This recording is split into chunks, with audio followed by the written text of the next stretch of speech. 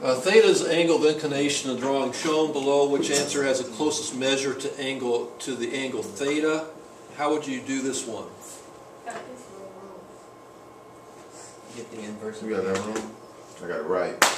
Okay, you can find the inverse of tangent, right? So, why do you know it's tangent? Because you have opposite over adjacent, right? Adjacent.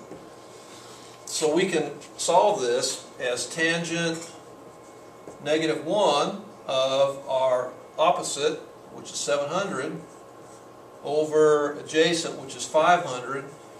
And what did you get for that? 54.46.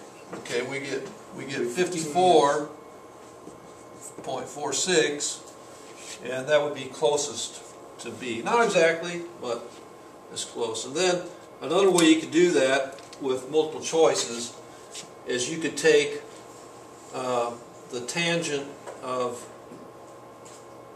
you could find the ratio and figure it out, just trying out the angles.